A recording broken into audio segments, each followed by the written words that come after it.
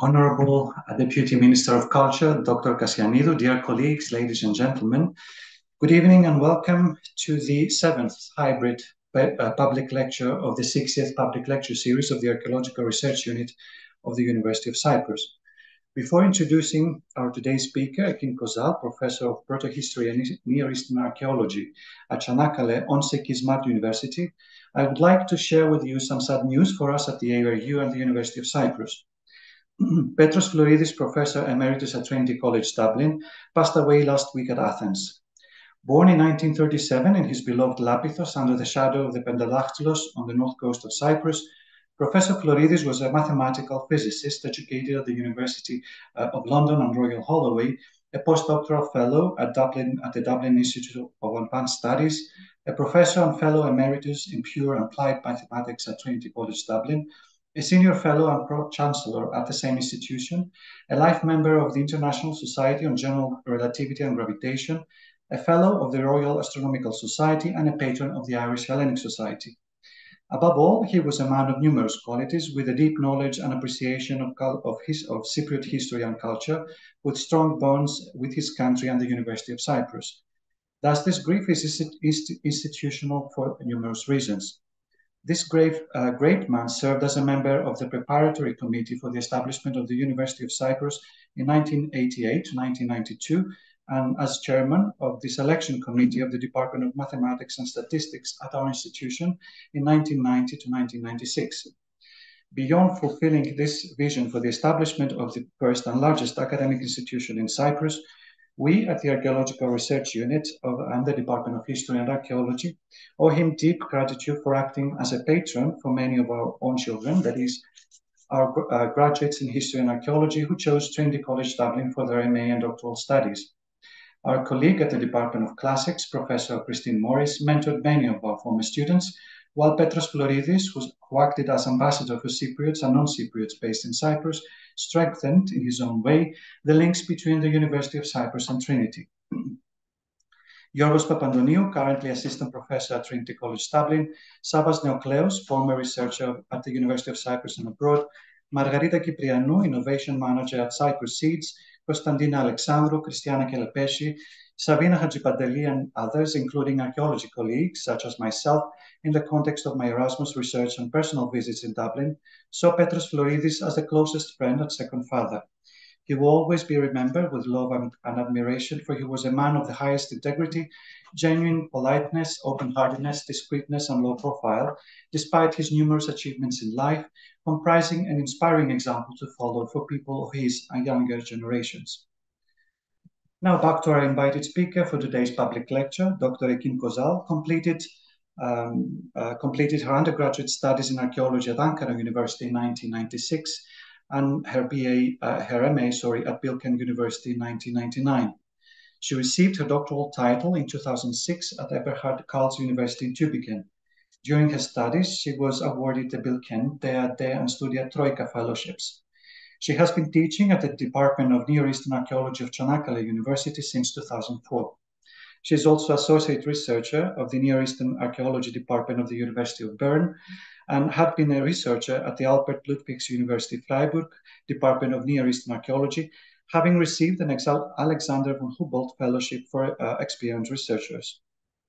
Dr. Kozal also has conducted research on archaeological ceramics in the framework of various projects in Turkey, from the west coast and Troy to the Syrian border in Analak. Her expertise lies in the study of cultures and interactions in the Eastern Mediterranean in the Middle and Late Bronze Age. Her research in southern Turkey, namely Kilisetepe, Gözlükule, Tepe Bağa, Sikerlihuyuk, Kinethuyuk, and Alalak, deals with local and imported pottery, focusing also on chronology. The circulation of materials and shared styles also comprise a strand of her research to investigate connections through changing and evolving political hegemonies and social structures, and it is in this context that she has been working systematically on Middle and Late Cypriot imported pottery in Anatolia. Dr. Kozal's study on red lustrous well-made ware from Kilisetepe brought new insights into our understanding of its production processes from an Anatolian perspective. In addition, she has been collaborating with the geologist Mustafa Kibaroglu on provenance studies and production technologies of different pottery types in Anatolia, bringing an interdisciplinary perspective to the overall picture. Dr. Kozal is the author of a book and editor of 2 volumes, in addition to numerous book chapters and journal articles on topics related to her ongoing research and research interests. Closing this introduction, I would like to kindly ask all participants on Zoom to keep their cameras off and their microphones muted. Should you wish to address a question or comment to our speaker, feel free to use the chat button. You may also switch on your cameras after the end of the presentation to address your question directly to the speaker by raising your hand and unmuting your microphone. Professor Kozal, sevgili Ekin, hoş geldin. We are thrilled you were able to be with us at the ARU lecture room tonight, and we very much look forward to hearing all about Cyprus-Elysian connections in the Late Bronze Age. Thank you.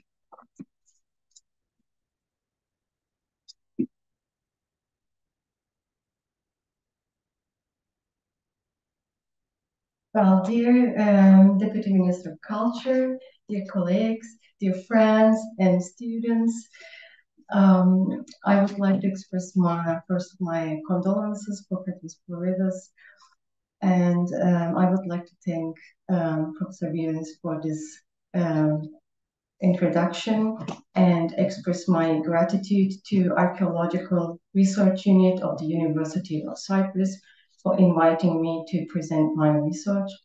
It is an honor to be here. Today, I will talk about Cypriot-Cilician connections in the Late Bronze Age, based on my pottery studies at several sites on the eastern part of the south coast of Anatolia. Anatolia's role in the Eastern Mediterranean network of the Bronze Age is so far not satisfactorily investigated from the archaeological perspective.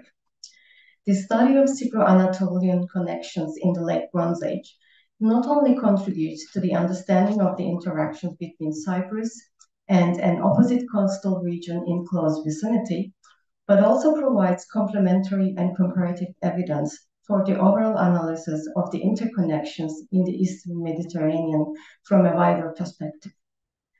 The study of interregional relations proves itself to be complex due to various components. First component is the impact of the historical, political, socio-economic background and mechanisms in Anatolia that led to the start, continuation, and the end of the Cypro-Anatolian connections in the Late Bronze Age. In this context, variations in the nature of connections in relation with the geopolitical regionalism in Anatolia will be one of the focal aspects of this lecture today. The second component that causes complexity for the analysis is the nature of the pottery as evidence. Cypriot pottery was obviously not the primary material to be imported. It had apparently a secondary functional significance next to valuable raw materials, for example, metals and textiles. Uluburun shipwreck, which gives insight about a cargo transfer in the Eastern Mediterranean at the end of the 14th century, was carrying circa 11 tons of metals as opposed to circa 130 vessels from Cyprus. Although it represents only one instance, the cargo clearly demonstrates that looking at only at imported pottery, it is impossible to reconstruct the main story behind it. As metals and other raw materials were used and recycled through time, the main evidence is generally lost, and as archaeologists, we are usually left with pottery fragments to reconstruct the concepts of the interregional connectivity. The third component of the complexity is related to the understanding of the distribution mechanisms that involves also the land and the sea routes. Even though we observe regional patterns, there is still not enough evidence to examine whether the distribution was carried by central authorities or by some particular sites, and whether the geopolitical background also affected the choice of the trade routes. In reconstructing the connections, typological, chronological, and spatial distribution of Middle and Late Cypriot pottery, as well as red lustrous wilmate ware in Anatolia are considered as the essential keys given their abundant appearance in Cilicia. I will focus on two types of evidence that reflect two distinctive regional patterns. On one hand, I will report about the presence of Middle and Late Cypriot pottery in Plain Cilicia, where red lustrous wilmate ware is very rare. On the other hand, I will review Rough Cilicia as the possible production center of red lustrous wilmate ware, where, in contrast, very few Late Cypriot pottery was found. Before moving on to this subject, I would like to give a summary of the past and ongoing research in Cilicia. Cilicia is a geopolitical name of the Hellenistic and Roman periods. As the name Cilicia didn't exist in the Late Bronze Age, its later borders should also not necessarily reflect the Late Bronze Age regional borders. Despite this fact, Cilicia was established as a geographical term in archaeology, referring to the coastal region and the plain located south of the Taurus Mountains, representing the eastern half of the southern Anatolian coast in all periods, even in prehistoric times. Cilicia is historically divided into two geographical areas. The eastern part is dominated by two plains and is called the Plain Cilicia, translated from Kilikia Pedias in ancient Greek. The western part is the mountainous part and is therefore called Rough Cilicia, translated from Kilikia Traheia, again in ancient Greek. The Limona River, which is the ancient Lamos, was the border between the two parts, not only in later periods, but also in late Bronze Age, as it is also a very clear geographical boundary. The first archaeological survey in Cilicia was carried out in 1931 by Swedish archaeologist Einar Gestad and published in 1934. Gestad examined a large area covering the rough and plain Cilicia. His discovery of painted ceramics, including Mycenaean wares, and the publication of these wares with illustration attracted scholars to this region. At the same time, Ali Rıza Yalgun, the new director of the Adana Archaeological Museum, conducted intensive ethnographic research in Cilicia. During his travels, he accidentally discovered Hittite reliefs, which, together with Mycenaean pottery, made Cilicia more interesting to archaeologists. The first excavations began in 1935 by Hetty Goldman at Gözlükule after a survey season in 1934, and in 1936 at various sites by John Garstang, including Sirkelihöyük. In 1938, Garstang decided to concentrate on Gümrüktepe and left the other excavations. In the 1950s, the final reports from Gözlükule and Gümrüktepe were published. Since then, these publications have become the main reference works for the Bronze Age in Cilicia. It should also be mentioned that in addition to archaeological work, Hans Gustav Güterbock, who was teaching at the University of Ankara at that time, documented the relief of Muwattali II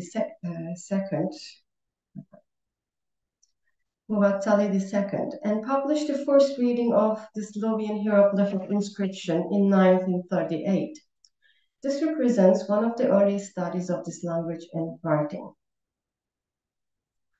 In the 1930s, Veronita Seton-Williams conducted a detailed survey of the plains of Cilicia. Unfortunately, although her results were widely used, her work does not provide a reliable basis in terms of chronology because she presented the ceramics without illustrations. Certain ceramic layers identified by her in Sirkelihöyük, for example, were not found in our excavations there covering 15 seasons. From the 1990s onwards, new projects were initiated in Cilicia. In Rough Cilicia, Kilisetepe, in Plain Cilicia, Soli, Gümrüktepe, Gözlükule, Tepebağ, Sirkelihöyük, Tatarlıhöyük, and Kinetehöyük. All of these projects yielded substantial remains of Late Bronze Age along with Middle Bronze Age. As such, This new phase of excavations in Silesia became crucial in the analysis of connectivity. As the projects developed, it became necessary to study Silesia on a regional basis, which also resulted in the need to create a regional chronology.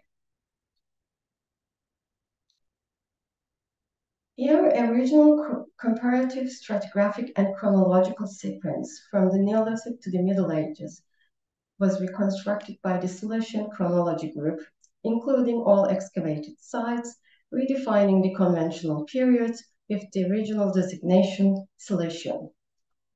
Accordingly, the Middle Bronze Age was renamed as Old Silesian and the Late Bronze Age as Middle Silesian with subphases. This is a challenging work, still in progress. So coming back to our focus, so the first appearance of Cypriot pottery in Cilicia dates to 3rd millennium.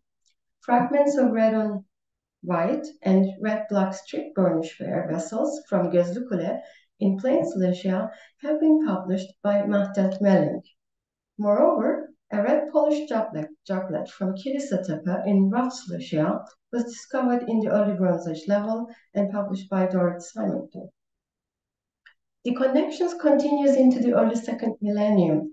The earliest mention of Alasya in Anatolian texts as a geographical name is recorded in the text of the Old Assyrian Sargon legend from Kanesh level 2, dating to the beginning of the 2nd millennium. Contemporary with this earliest mention of Alasya, Cypriot white painted wares also appear in Kanesh. A white painted pendant lime style jug was published by Paul Ostrom, and another white painted vessel was found in the vicinity of Kanesh. Cilicia must have played a significant role in the connectivity between Alasya and Kanesh. As white painted wares and bichrome are also evident in Cilicia. Here are some examples from Sirkelihoek.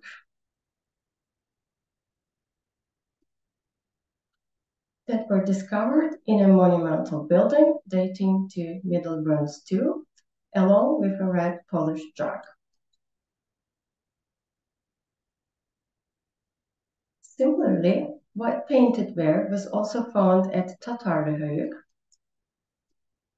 in Building A, dating to Middle Bronze II, which is also a monumental structure.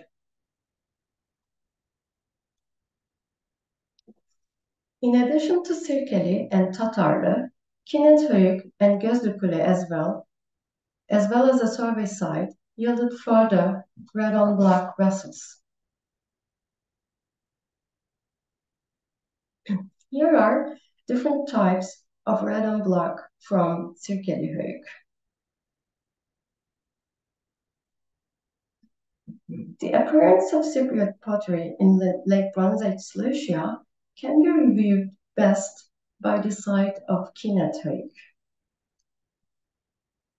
Given its uninterrupted sequence from Middle Bronze to the end of the Late Bronze Age.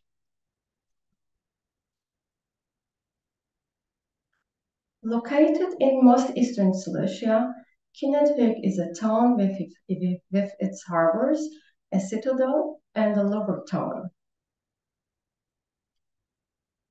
The earliest Cypriot pottery was found in Middle Bronze II building, which is destroyed by an intense fire. Although the building is only partially excavated, it is possibly a palace building, as Murat Akar's architectural comparison with the contemporary palace of Alala is quite convincing. Late Bronze I and II wares are also represented, also the levels were represented by subsequent buildings from levels 15 to 13. A variety of Cypriot wares are represented in these levels, which are white painted, bichrome, red on black, black lustrous, monochrome, base ring, white slip 1 and 2, as well as white shaped.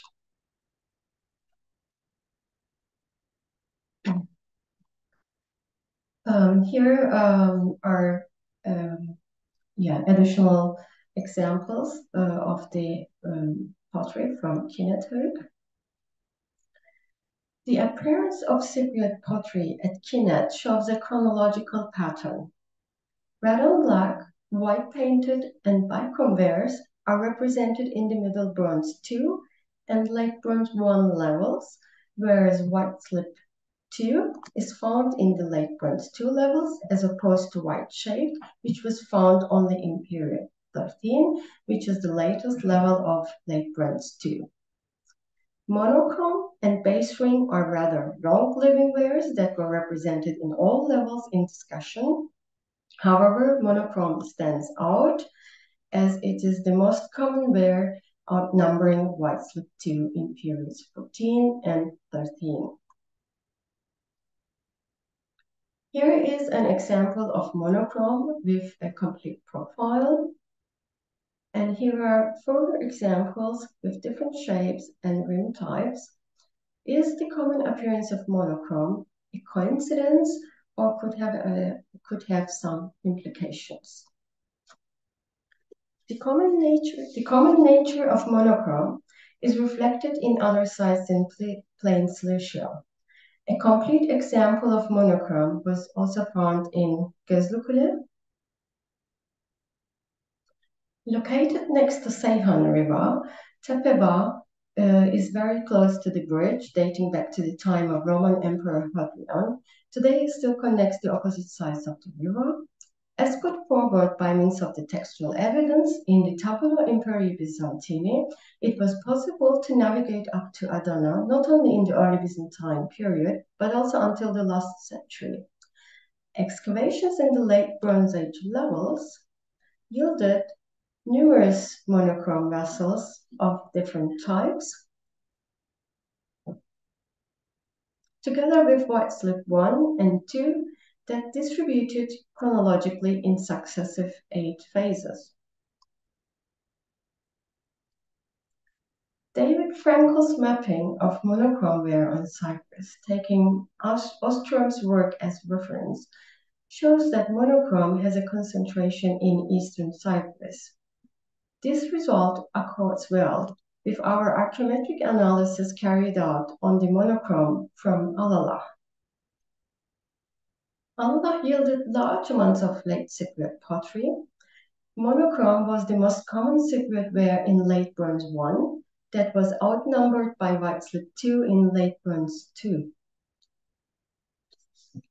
Geochemical and petrographical analysis by Sinem Hacı-Osmanoğlu, Mustafa Kibaroğlu, and others put forward that monochrome and white slip clays were different from each other.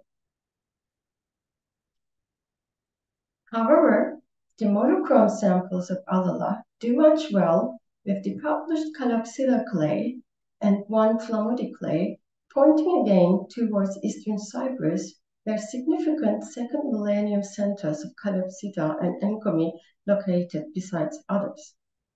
Monochrome being the most common ware, does this indicate that the connections with Eastern Cyprus were more intense than the other regions of Cyprus?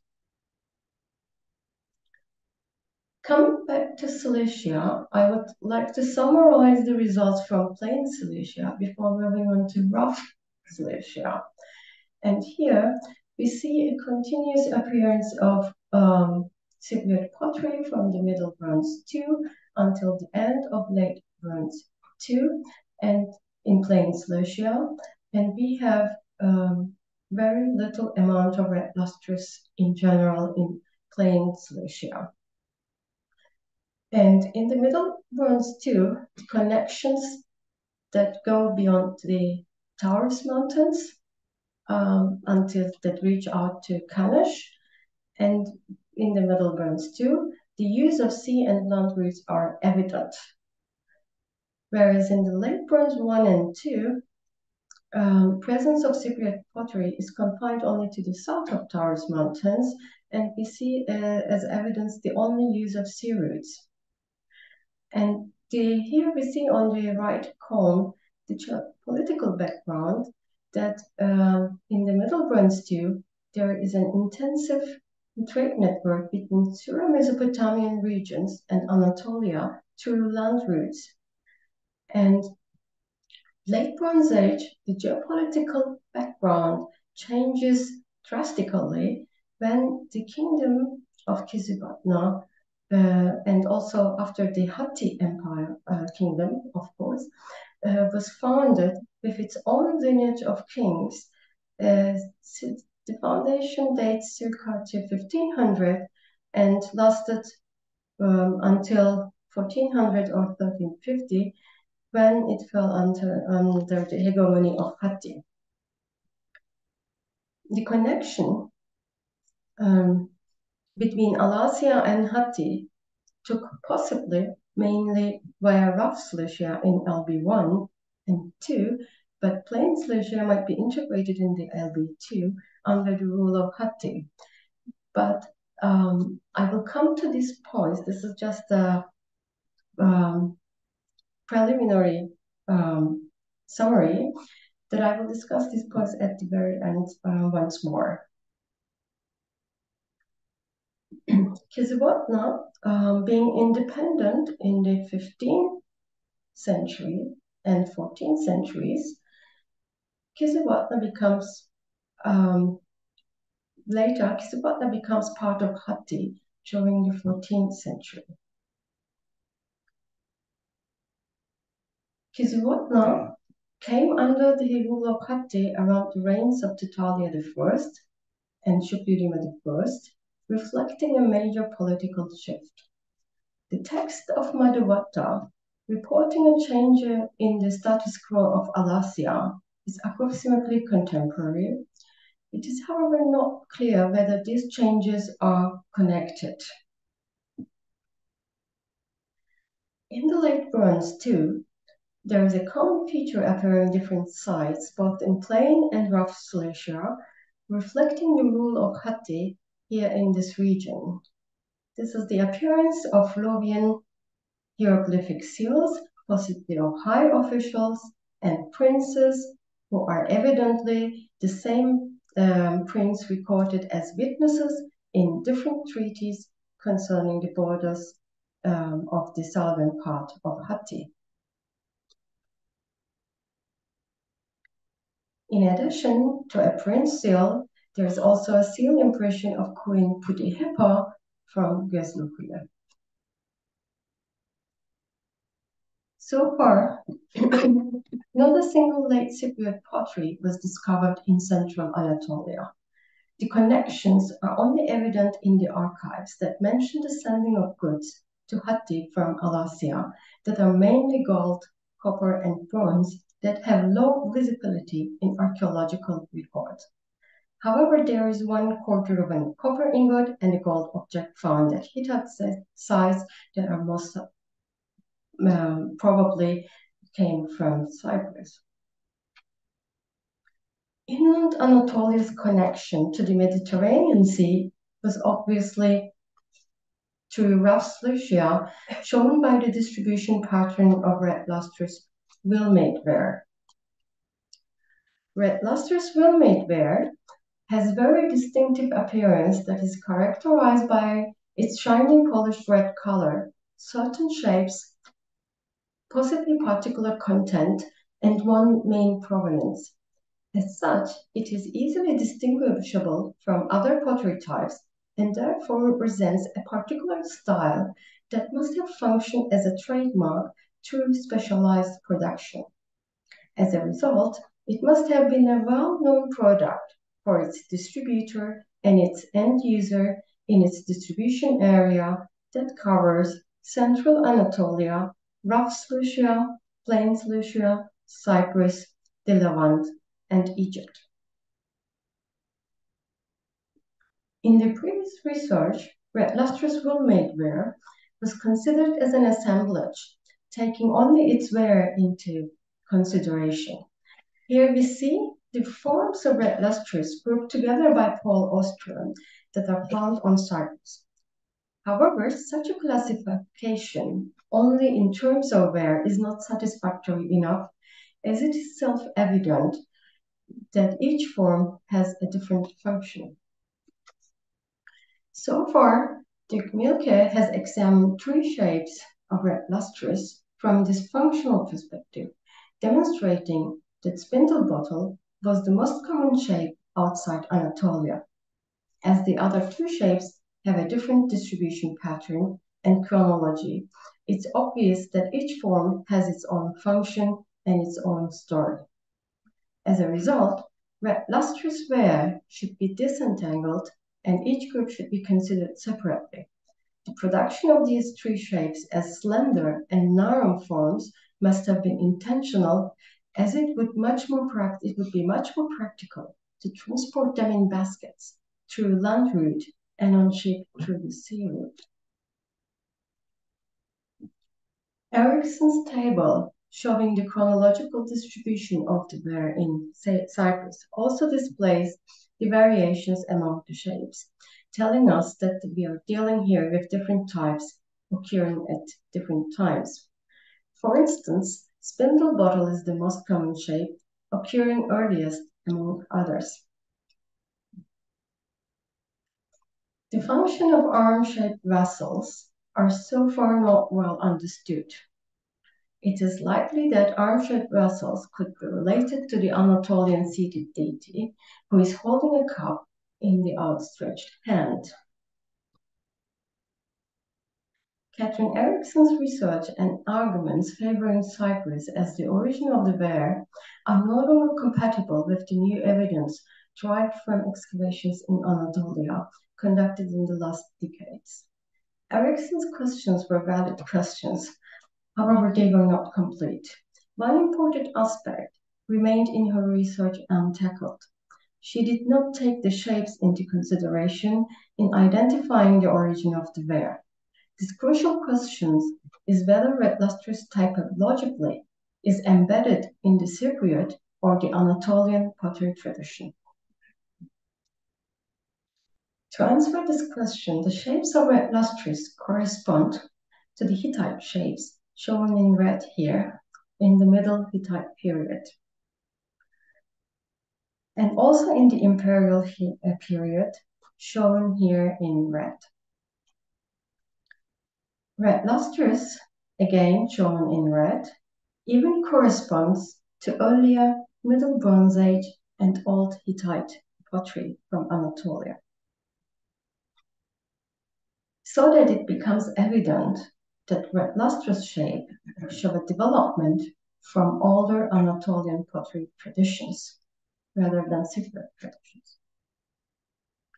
New results were collected from Boğazköy, Kuşaklı, Kilisetepe, and Kinetürk. Dirk Mielke's chronological analysis of the ware from Kuşaklı and from other Hittite centers demonstrate that the appearance of red lustrous can be dated as early as the Hittite Middle Kingdom. As such, Cyprus no longer represents the earliest appearance of the ware. Similarly, Kinetürk excavations yielded red lustrous, although not in large amounts, from period 15 that belongs to the beginning of Late Bronze I period. The evidence from Boğazköy comes from the small sounding in one of the corners of the southern poles. The amount of fragments from this context is so immense that it is not possible to argue further that the largest quantities are on Cyprus. Examples of arm-shaped vessels from the same context. Fragments of spindle bottles. Now arriving to the most interesting site of Kilisetepe when it comes to red lustrous. Located circa 50 kilometers inland from the Mediterranean Sea, along the Göksu River, that provides access through the Taurus Mountains between the coast and the inland. Here on the right is a crate of red lustrous fragments which is found in one excavation unit. Here, red lustrous is found in every assemblage, together with other wares, demonstrating its local nature. In Kilisetepe, late Bronze Age levels were represented by two chronologically distinctive administrative buildings. Northwest building dates to late Bronze I, whereas the Stele building is partially built on it with a different orientation in the following late Bronze II level. In Kilisetepe, all previously known forms of red lustrous are represented. Moreover, there are other new forms that are not observed at any other site so far. This shows that this location, possibly as a region, was the production center of this ware. In Kilisetepe, there are three variations of red lustrous fabric that is already observed also by Karl Neppert. These are fine, semi-fine, and coarse red lustrous. They are used for all local shapes, including pitoi, which are produced from both red lustrous and other fabrics. That is represented by the standard light brown ware.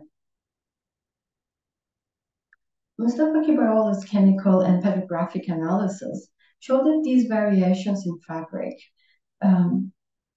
belong to the same clay. Additionally, Kibaroğlu's comparative analysis of the new identified forms with the already known forms point to identical clay source that matches the soil and geological structure of Ras Lucia. There is also a technical feature that is also unique to Kilisetepe. This is the use of fine and semi-fine red lustrous fabric in one vessel. Here is the vessel, and the handle are produced from two variations of the fabric in one vessel.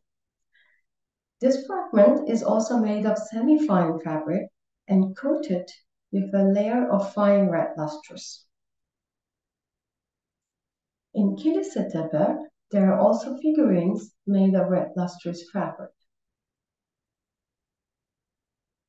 The tradition of using red fabric and light brown fabrics in Anatolia goes back to the early Bronze Age, as the study of Elif Ünlü on the material from Tarsus Bezekule shows. As a result, it is highly probable that red lustrous is a further developed version of this red fabric tradition of Anatolia, well known since the early Bronze Age. Putting all this evidence together, Ras Lucia, shown here in yellow, is the most likely source and the production region of red lustrous, from which it was distributed to central Anatolia and other parts of the Eastern Mediterranean. The majority of the red lustrous in circulation is produced from the fine version, which indicates an intentional marketing strategy of the ware. It has been argued by Ali Dinçol and his colleagues that Ras Lucia partially belonged to Ura, a historical region mentioned in the textual evidence as a region and a harbor town, with its merchants who were acting both privately and also on behalf of the Hittite court. If red lustrous couldn't be correlated with historical Ura is still an open question.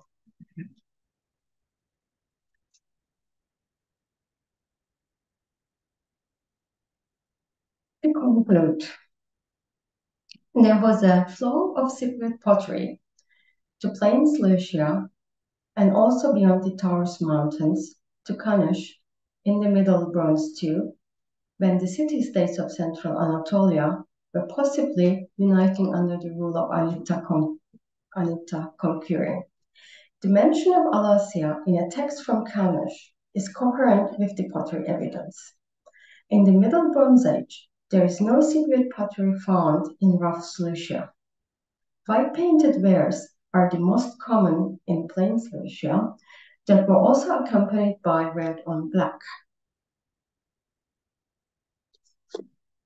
Late Bronze I is a period witnessing the emergence of kingdoms of Hatti, Kiswatna, and Arzava on Anatolian ground. Late Cypriot wares, such as monochrome, white slip I and white slip II, base ring, are imported to Plain Cilicia, continuing without an interruption from the Middle Bronze Age. However, in Late Bronze I, so far, late Cypriot pottery was not discovered in Hatti or in Rough Cilicia, which was obviously politically affiliated with Hatti. In the Late Bronze I period, red lustrous wheel-made ware was apparently transported from Rough Cilicia to Cyprus.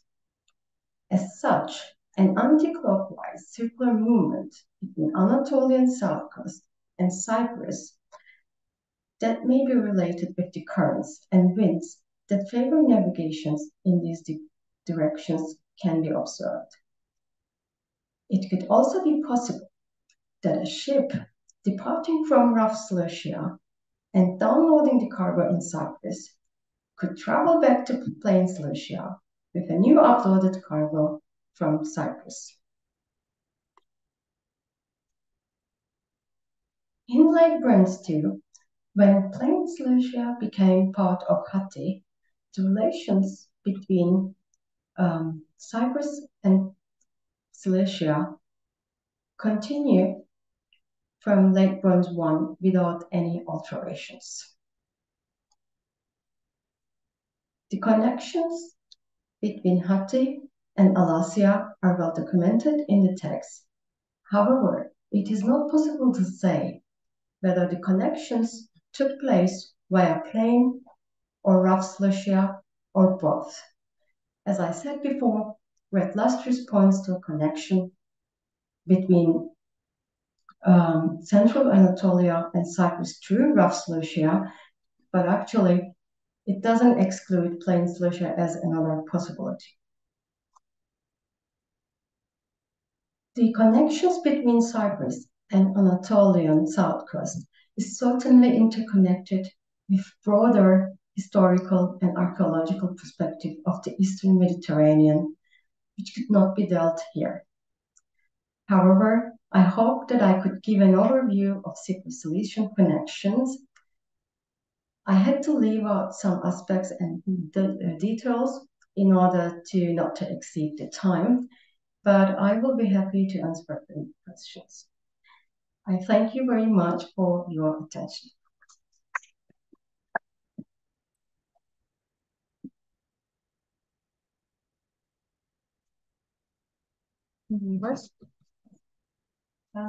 Again, we are deeply grateful, not only for making the trip all the way to Cyprus just for this evening, but also because you are giving a really helpful hand to the mysteries between Cilicia and Cyprus. And I think we have to tell everybody that you were one of the main organizers of the Bern conference last May, which for the first time brought together so many scholars from Cyprus and Cilicia. And I believe it was one of the most lively and productive meetings we've had in a long time. So thank you again, and let's open the floor for comments and questions. I'm sure there are many challenging ones because your talk was equally challenging. Do we have questions from the audience?